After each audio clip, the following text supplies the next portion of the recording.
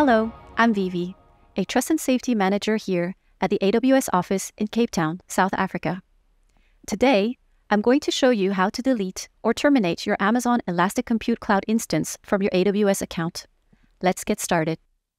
First, log in to the AWS Management Console using your credentials. After you log in, use the search bar to navigate to the EC2 dashboard. From the top right corner of the page, select the region where your EC2 instance is running. Under Resources, choose Instances Running to see the list of your EC2 instances. Select the instance that you want to terminate by choosing the checkbox next to it. Choose the Instance State button at the top right of the page. Then, from the drop-down list, select Terminate Instance. You'll receive a confirmation pop-up. After you read the information on the confirmation pop-up, choose Terminate to confirm the termination process. Doing so terminates your instance and all the associated data with it.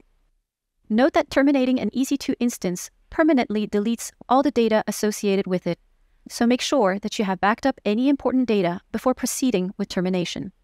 And now you know how to delete or terminate your Amazon Elastic Compute Cloud instance from your AWS account. Thanks for watching, and happy cloud computing from all of us here at AWS.